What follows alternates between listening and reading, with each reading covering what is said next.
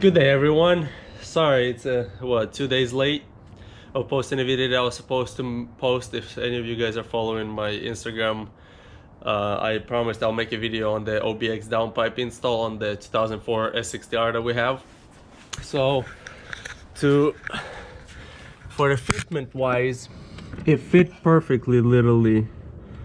So you can see that there's the bolts, I mean their O2 sensor right there, everything lined up perfectly here on the top to the turbo. So as you guys can see right there, lined up perfectly. This is the catted one, so it's the catted downpipe with the high flow cats in it. So I'll climb under the car and show you guys as well how it looks underneath, how everything lined up. So let's get there. It's kind of hard here on the ramps at home, but as you guys can see, there's a bung right there on the bottom, and then the downpipe goes past the shaft up to the turbo. So it clears on both sides, on this side and this side on the drive shaft, so it fit perfectly. And the hardest part is where the axle goes, right there. There's the axle. Yeah, and then there's the O2 sensor one, the back one. So you can either put sensor here, the top, and here, right in the back, right there.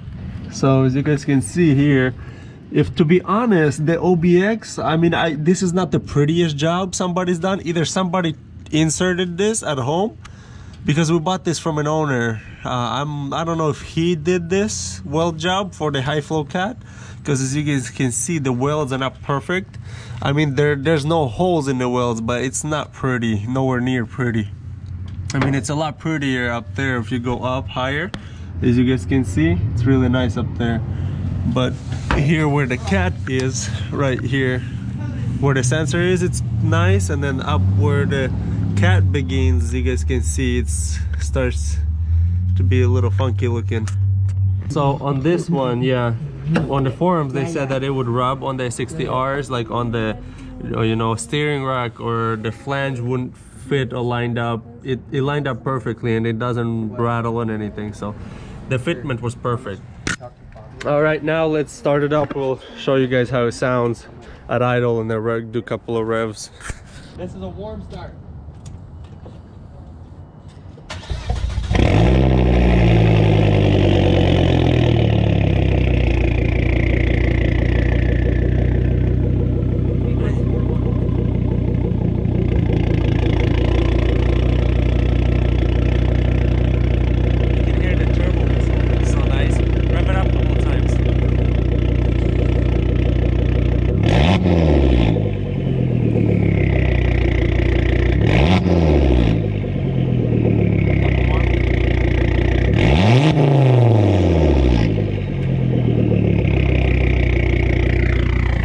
Sounds good, dude. So that's that. Hope you guys enjoyed that video.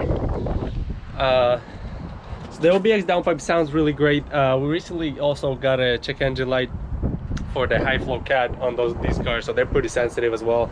So we're gonna probably tune it out on that S60R. Once we do the tune and stuff and do more mods, I'll do a review. We ordered some parts for the S60R, and then I also ordered some parts for this guy right here, for this baby.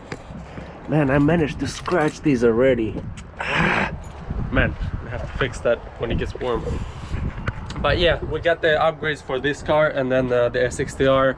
Once we start doing them, I'll make some more videos, maybe installation and pretty much the whole process. So yeah, hit the subscribe button to stay up to date on this channel. Hit the like button. Thank you guys for watching, and as usual, see you next time.